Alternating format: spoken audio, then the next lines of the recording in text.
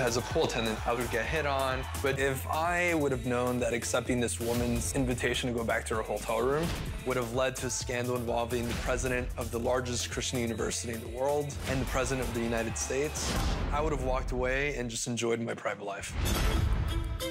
The Falwells are the Southern Gatsbys. They're wealthy, powerful, with a Christian's communications empire. And they're sloppy as They have a public image, but behind the scenes, they're freaks.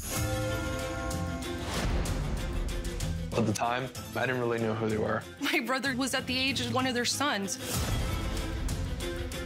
He started being friendly with the kids. They had no idea that their dad liked to record his wife getting in a room by a younger guy. What is happening? Becky was in love with this kid. Jerry was looking at keeping his wife happy.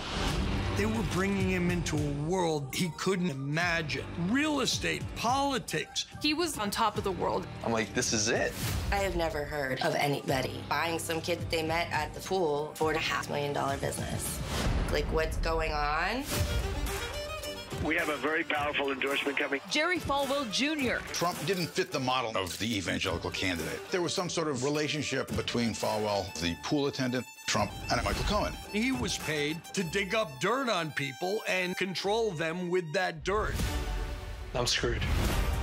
This is where it became dangerous. You don't know what lengths people are willing to go when they have so much to lose. If they wanted to make me disappear, they could do it. The Falwells are predators. Anytime you have sex and then mix religion, that's some nasty, nasty shit. It was an atomic scandal. Jerry Falwell writes, I was not involved. I know the truth about them, and the whole world is going to find out.